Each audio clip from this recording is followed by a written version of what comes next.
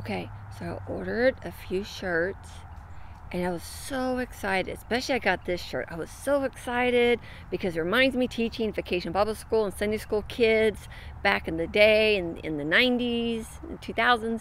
And, you know, I love this theme that I have on my shirt, and I was just so excited. And, you know, I bought a few shirts, and you know, I was excited, you know, just not so, you know, not distracting, okay? I get it. I'm trying it on. Don't judge me. I didn't know. Look how big. Wow. I mean, I'm from Texas, but I was thinking about a little bit print. You could barely see, like, what is she wearing? If I have my army, my camouflage on, or any type on, you know who I'm going to be talking to, especially the body of Christ. You're in the church or not in the church. But I'm going to look at you a little closer. If you are a church leader or a Christian leader, that's a little bit for you. Focus. What's the deal with the cliques? You know, I've been in the church scene. Listen, I taught Sunday school for over a decade, children, VBS, wrote it, taught it, directed, was, you know, I'm a minister. I mean, I've been, you know, retreats, wrote the stuff, you know, and did all this stuff. And I learned there are cliques. There are cliques everywhere. You probably have it at work. Relatives. Churches. Okay, I'm sorry. I mean, churches. I love churches if they're on target, okay? But sometimes, you know, the churches, there's been some churches I've been to that have cliques. And, well, we're not going to talk to that person because, you know, she sees spiritual stuff. Or, you know, or we're not going to talk because, you know, or such and such hasn't been to church every Sunday, so we're going to keep her out. Or, oh, they didn't go to all the meetings, so therefore they can't be in the 12 club. Does this sound familiar? Now, next question. Do you think God likes that? Does that represent God? I don't care what your background is. You are God's family. You have Jesus. I mean, we're family. And you don't just cliques. Oh, I'm not going to put that person. No, that one can't be in my Bible study. I'm doing this because it's their soul. It's their soul, unless they're listening. I mean, they're listening to the negative thoughts, you know, or the brain. They got to renew the mind. It's okay. Everyone's equal. God loves everyone. What's with that? You're going to teach the word, and then you're going to be mean to people. You know how many people I hate? God helped. I stopped saying the help. Helped. God did it. I coached it. And there's so many people that came to me over the decades, and I've been in the church scene for a long time, for many years, and there were cliques. And when they come over to my house or when I'm flying, and they're like, oh, you know, they don't, and I'm like, oh, these church leaders, Christian leaders, pastors, priests, I don't care who you are, you have Jesus, no cliques. No cliques. Now, if they're really toxic and they're bullying you and this and that, and you got to set some boundaries, I get it. But you cliques, that's like junior high, that's like junior high, high school, maybe elementary. We got to grow up. Army. You're in God's army. You got Jesus, you're in God's army, and I'm talking to you. No one else is telling you this? Has the Holy Spirit been telling you some things? I'm talking to a few of you. Yes, I am. Cliques? You're going to make other people feel bad because you have these expectations and have these man-made laws? Enough of that. I grew up with that. I'm generational Pharisee. Ex-Pharisee. I know how it feels relatives and good friends or loved ones have little cliques. I get it. Church scene or gatherings, missionary trips. Really, God, really? But we got to deal with it. But number one, are you doing it? If God corrects me, I repent for having cliques. That's what you need to say. I repent for, you know, rejecting such and such, say their names. The cliques does so much damage. If you're in God's army, I can't believe how big this is. If you're in God's army, okay, and you're on the battlefield, right? What are you going to tell the other soldiers next to you? Oh, I can't work with you. Oh, I don't want to get near you. I'm in my own little my little clique. I was going to say bubble, but not Jesus bubble. I'm talking about clique bubble. You know, with your little posse. You know, or it could just be just you. Oh no, oh no, no, no, no, no. Look, you got to be a team player. God gives everyone gifts and talents. Okay, spiritual gifts, regular gifts, talents, you name it. Anointing in different areas. And you're on the battlefield and you're telling people stay away, you know, or I can't, you're not in you're not in the category that you need to be, or you're not like me. It's painful. I've been through it plenty of times, and I know you have too. And it hurts. It hurts when people, you know, they talk bad about us, or they just, oh, that person, you know, and this, you know, but you got to give that pain to God. You know, think about Jesus. Pharisees killing them, cliques. I mean, he knows cliques, right? It's like, but God wants us to continue. He's playing with the food. Or trying to get to the bottom of the hay. He may flick it, the bowl. Hopefully not. Yes, I clean that up too. I clean up everything after him. So, the cliques. Let's get back to it. The cliques on the battlefield. Okay, so picture being on the battlefield. And everyone's in their little cliques. How can you work together as a body of Christ, building up God's kingdom? Excuse me. I need some water.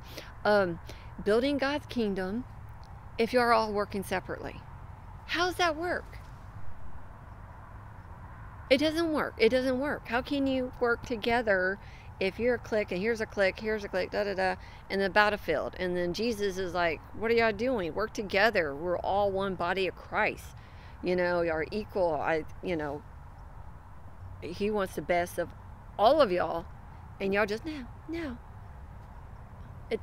You know what? You're dangerous grounds on that one. That's you. You need to get on the bench and let Holy Spirit deal with you. And we'll do a prayer.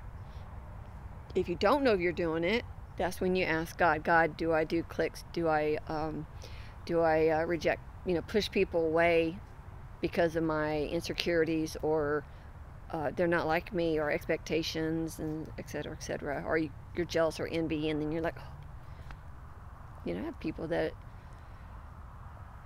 I'm not in their clique anymore, so they join forces. Yay! So Ginger has to break off negative vows, curses, and judgment almost every day in Jesus' name. That is more work for me. I forgive them, and you need to forgive the humans. So in that way, you can make sure that top layer comes off. When we pray, we get layers off. Okay? If you want to loosen the layer, get it off 100%, you need to forgive the humans, yourself, and God at 100%. And that's what I do. I forgive them. You still disagree what they're doing. Cliques. I mean, that is not godly. Holy Spirit is love, joy, peace, patience, kindness, goodness, faithfulness, gentleness, self-control. It's not saying stay in a clique, you know, be little people, criticize, mock, start being like a bully sometimes, you know. Bullying comes in different forms. Yeah. So, but we'll work on that another time. So let's talk about you. I gave you some examples. It is up to you to listen to the Holy Spirit to see if your soul and your temple has that, dirt and hay. I always work with hay before I come up, and I did a video with a piece of hay. Horse snot. I apologize. It's life with Cooper. If you want me to teach, I want my horse next to me or near me. What are some areas and some times that you had cliques and you didn't want to bring people in? I remember the first clique. It's like a club. I think it was elementary on the playground. You can't be in this club. Why not? A sensitive person. And yeah, that hurt. That hurt. That was elementary. Before 6th grade. I don't know how they do the grades nowadays. So what are some times your soul and temple did not want people in your world or with your posse, your people? You know? Well, that's where your homework is to find out. That's your job. I'm here only to coach you and teach you weapons and tools and how to stay connected with God and, you know, the basic tools and weapons. And it's your job to find out when and where with the Holy Spirit. Because if I was doing one-on-one session with you, we will get down to the root to it. But right now, I'm here, you're there, and you're going to need the Holy Spirit in between at all times. Even if when I do sessions, Holy Spirit's in the middle, always in the middle. He'll tell you things. Your soul in the temple is not going to tell you, especially if you've been doing it a long time and it's part of your personality and lifestyle. It won't tell you. Mine didn't. I had to go to God. So you work on that. Okay, it does hurt. The cliques hurt. You know, sometimes we feel like an outcast. We don't feel like something's wrong with us. What's wrong with us, God? What's wrong with us? Are we handicapped? Are we disabled? What is it? What is it? A lot of times those cliques, you know, I mean, they're unhealthy, a lot of them. I mean, if you're in a healthy support system and then there's a lot of like toxic people coming in, I understand you want to protect your heart and protect maybe, you know, the support system.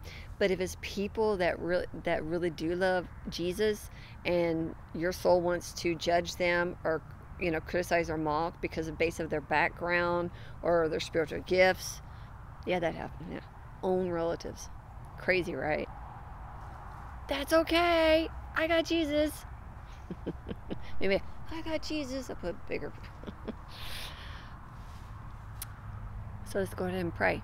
You ready to pray? I'm only giving you a few gold nuggets. It's up to you to go from here on out. Sorry, I was sweating earlier. And yes, I move around. I move around. I just move around. You're just gonna have to keep up with me. Come on. I'm not used to sitting still. Unless I'm riding. Or riding the horse. Bottom. Coop. Here we go. That's this mask on my hammock thing. Bring it back. Okay. Let's see more nature. Y'all think I'm joking. Okay. Okay, so let's work on some areas that your soul and your temple, remember what these two did in the past doesn't define who you are. So God, when sometimes I shut people out in my life that were healthy. They were healthy. Or at times I was jealous, envy, and I was competing, you know, stuff like that too. Sorry, man, flashbacks. Okay, so what we're going to do is we're going to pray and get a layer off you, but it's up to you. Now remember, when we do these, I'm not going to do every single prayer, got to forgive the humans, yourself, God and others at 100%. That is a given. That is something you need to do every time we do this before I even pray. Okay, because it's hard to put everything in. And that's forgiving yourself, God and others at 100%. That loosens the layer. So you need to write that stuff down. Repent, release, forgive, renew the mind. Do that daily. Forgive yourself, God, and others at 100%. And you tell them, God, I forgive, you know, name 4 actions, and myself 4 name actions, and God. Because a lot of time our soul and our temple gets upset with God because God didn't do what we thought he should do at whatever time. And then the soul gets like, I'm upset with you, God. I know a lot of souls that are really upset with God. Throw that in there because it could be, you know, subconsciously. You don't even know it's there. All of a sudden you're upset with God and you're like, where'd that come from? I was just praising him. These two, got to keep an eye on them, got to renew it. Reprogram the mind, the soul, soldier. Okay? Tell your temple to calm down in Jesus' name. Listen to your spirit. Connect to the Holy Spirit. Make sure nothing's in there too. Okay? According to scriptures, there can't be sin in there. So just make sure your desires are pure. Okay? And if not, just repent, release, forgive. And renew the mind. Okay? And that's emotions too. That's how I see it. When I pray with people on sessions, I see the sin or demons, but let's just focus on the sins. And then I see the emotions, and I see them up here. If that makes sense. But then I see it around and then where they store it is different parts of their body. And that's how I know what it is and where. I don't know everything. I just listen to God. Cheat sheet. Okay, so I gave you plenty of time to focus on God. What are some areas that you are part of a clique? Maybe you're a leader of a clique. If you knew it or not, it doesn't matter. You still need to repent for that, okay? Because spiritual rules, spiritual laws, I don't make it up. Ask God. They can still be in your life. So if you had a clique over the years of jealousy and envy, I'm not going to let that person come in. The sin of jealousy and envy, strife, division, that cluster, which we talked about at a different time in the video, those sins will come in, and then what comes after is what? Demons. Christian or not. Yeah, my hair looks like back in the 40s or something, those men. It's been a long day. I've been chasing cows for a couple hours. Okay. Long story, moving on. So you understand, you need to forgive yourself, God, and others. I'm saying it over and over and over. I am not doing it like, oh, don't have anything to say. No, I'm repeating it because you need to get it in here. You need to repent, release, forgive, and renew the mind, soldier. Take every thought captive, all the negative, keep the positives. Taking it captive. Okay? Scripture, look it up. You could look at it in my workbook. I have a workbook. Clients, you know this stuff, right? If not, go back and read your spirit, soul, and temple.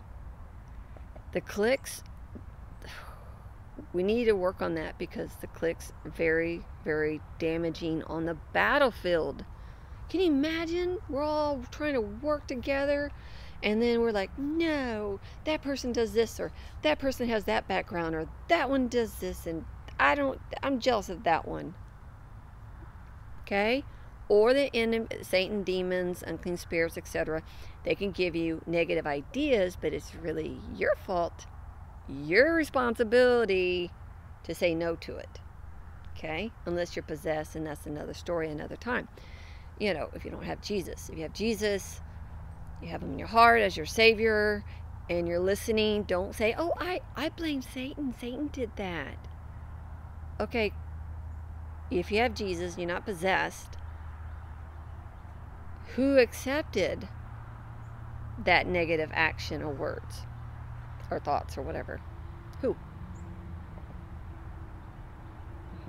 Submit yourself then to God, resist the devil, he will flee. Come near to God, and he'll come near to you. James 4:7-8a. Okay, so that's my workbook also. Come near to God. The whole book is based on that. That's a real deliverance. Okay, so let's go. First, you need to put me on pause and forgive yourself, God, and others at 100% in what they did. It could be truth or not. It's whatever the soul's upset about, or it could be the truth. But sometimes our soul, some people can come across a different way, and the soul gets irritated. So it's okay to put that in there too. I'd rather you have more than less. Okay. Okay. And then you unpause me. And then you say, God, I repent all the times I rejected other humans, made them feel unworthy, developing cliques. I repent for my jealousy, envy, strife, division, competitiveness, loneliness, fear of loneliness. I'm looking into it spiritually. I repent and release. Rejection, neglect, abandonment, unworthiness, fear of rejection, fear of neglect, fear of abandonment, deep breath, self-rejection, self-neglect, self-abandonment, self-destruction and death, deep breath. Repent for tradition in religion, man-made laws, false doctrines, idolatries, self-preservation, listening to my soul and my flesh instead of my spirit, which is connected to you. I repent for making people feel bad about themselves and rejecting them and making them feel unworthy. Condemning. I repent for condemnation, and I repent for my self-condemnation, because there's no condemnation through the Lord Jesus Christ. Come on. I repent and release guilt and shame. Okay, deep breath. That's important. Those all intertwined. Okay, they're all scattered out, and I'm trying to bring them in. I repent and release. Sorry. You're like, she's not in the country. I am. I repent and release all expectations, and I break them off, myself, on you, God, and others. I repent and release all frustrations, disappointment, discouragement, anger, rage, impatience. Deep breath. Hidden anger. Deep breath. I repent for pride, vanity, self-righteousness, and ego, arrogance, narcissism, criticism, mockery, dominance, control, manipulation. Control, manipulation, another video. What else? Belittling. Yeah. And sadness. Grief, sorrow, despair. No. You can't have the mic. It's mine. I repent and release.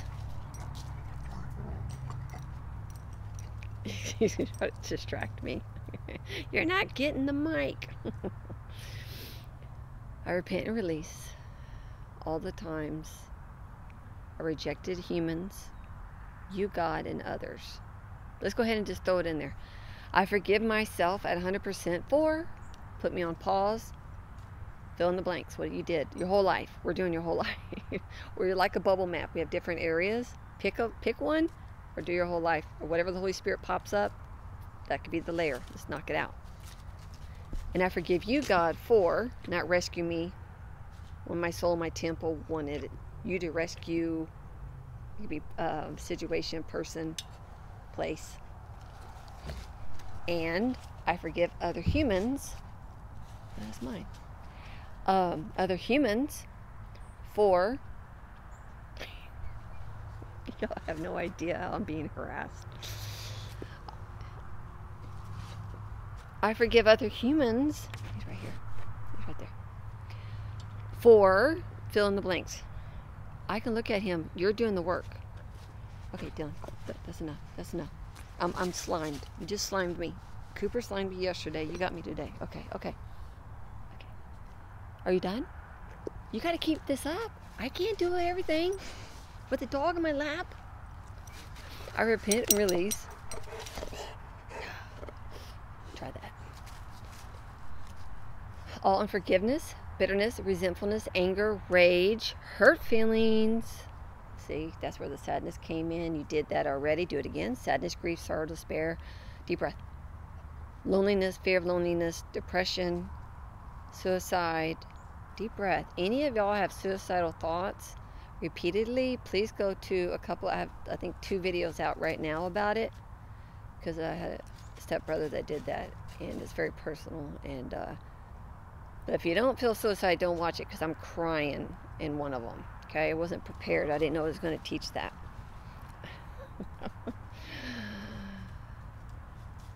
Deep breath. I'm waiting. I think I'm just staring at my horse all the time, which is most of the time true. I repent and release. Deep breath. Having cliques, following man-made laws instead of you, God. I repent for listening to the humans, myself, the enemies, instead of you. Just put that in there. Whatever you want, God. I surrender my spirit, soul, and temple. Help me, Holy Spirit, daily to have discernment and clarity with my spiritual eyes and ears of when I am rejecting your people, especially when they need help. Very important. You never know when people need help. Never know. And you're not going to find out staying in the little clique. I forgive myself at 100%. Repent, release, do the self-condemnation again. Self-condemnation, guilt, and shame. False responsibility, false guilt, false shame. Rescuing and people-pleasing. Okay, deep breath. So what we did was we clean out one area, and we want to make sure you don't go to the other area rescuing people. Okay, first if you have cliques, and then you're like, okay, and you got to find the middle, okay, healthy balance. If not, you can just kind of like, oh, let me rescue you. And then God may not want that. God rescues. A lot of people want to be their rescuer. God rescues, okay? And revival, I tell people this all the time. Revival starts from within, okay? So don't go around trying to rescue people if God doesn't want it. It's not going to go well. It's not going to, the puzzle piece is not going to fit, okay? And you're going to have a detour on that battlefield. I guarantee it. You need to be led by the Holy Spirit. That's when it works, okay? Or if it did work, and then it'll, like a puzzle piece, you could just cram it in there. You get a hammer, cram it in there. Chances are it may pop back, right? It may pop back up, or you're going to see some gaps. It's not going to work. So you want it to work only if you're serving with, you need to serve Jesus. Okay, not my right arm. Patience. This dog does not get out until I get the video. This dog is on that porch acting like a hee-haw dog, if you remember that show, and doesn't move a muscle. All of a sudden, bam, bam, bam, like he knows he's excited about you. He's not excited about me looking at. Sorry, got to wipe off the snot. Okay, I'm dry. You gotta laugh. I gotta put silly in here.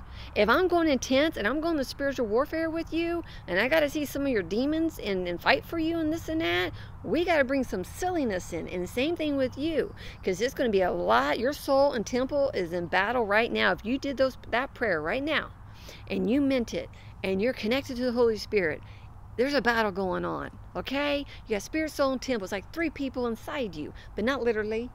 We're not crazy. We're not. No. You have thoughts all day long. Where's it coming from? You got to filter the negative thoughts, okay? Of other people. I have seen so many people rejected by other humans because the background or, the history. Flashback. I went to a church, okay? And I brought my friend with me, and I haven't gone, I was a teenager, and I was like, up in college, and I'm like, hey, why don't you go to church with me? I was still a Pharisee back in the day. Didn't know it until I read the Bible. I'm like, whoa. And I took my friend, okay? I took my friend, and she had, darker skin than me. And they were so rude to her. I was embarrassed. I was embarrassed in front of God. I was traumatized, and I apologized to her because she wanted to know more about God and Jesus. And I took her to a place. I never went to that church before, and I think, up in college, I think it was around Easter or something. I don't know, it was some holiday. And I said, hey, you want to go, And I wasn't Bible thumping or anything like that. I just invited her.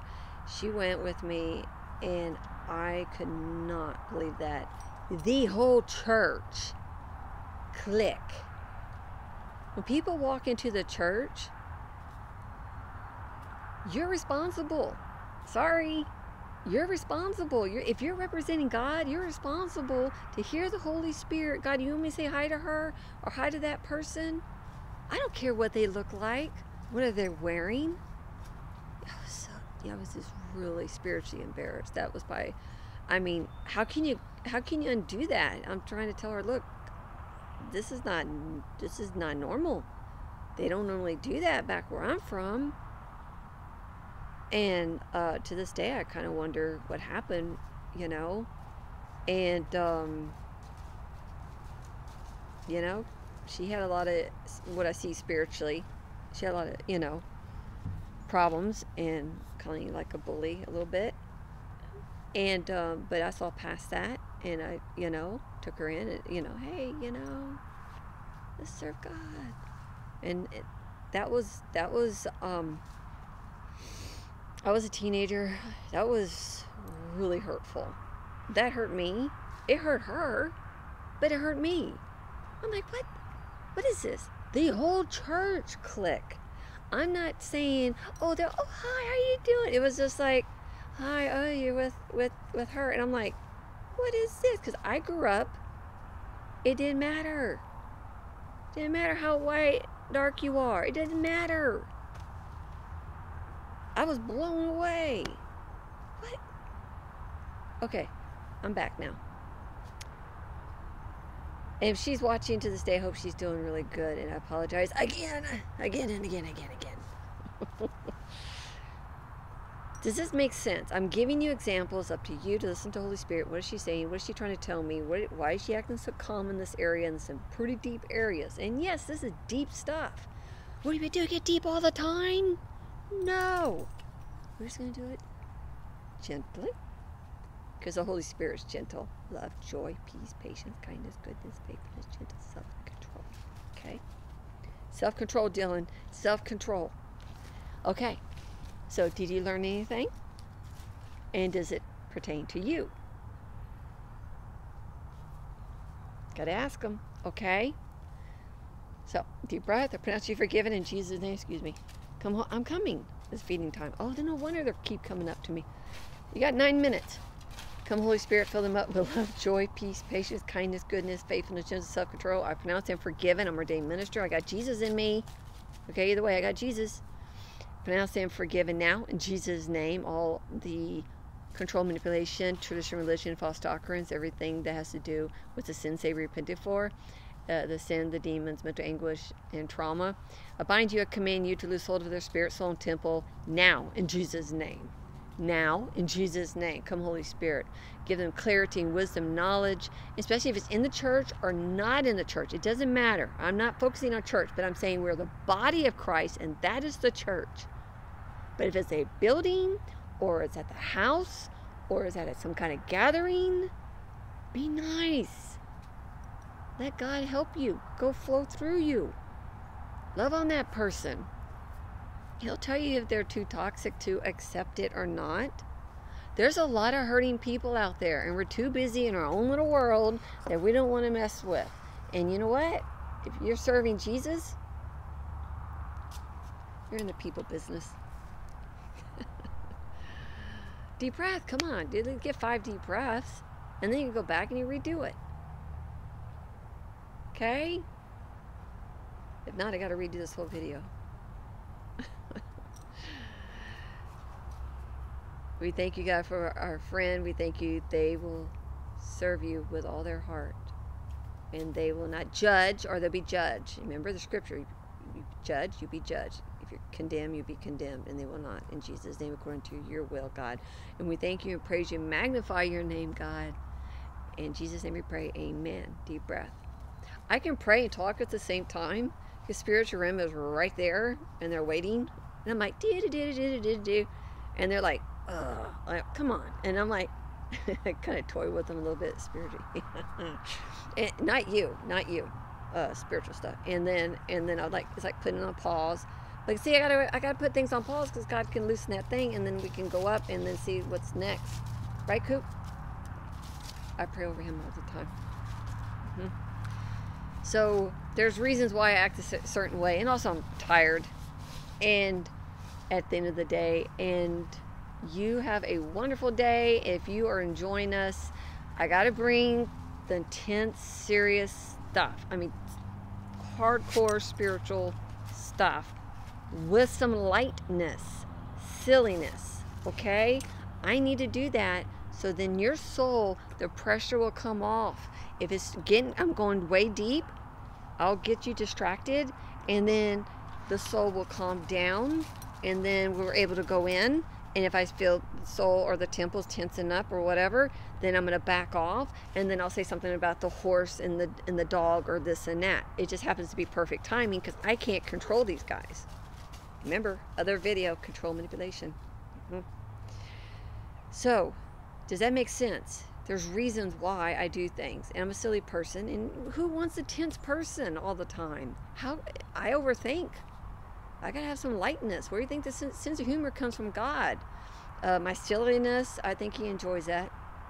I think I entertain them up there. But God restores our youth, right? I'm in.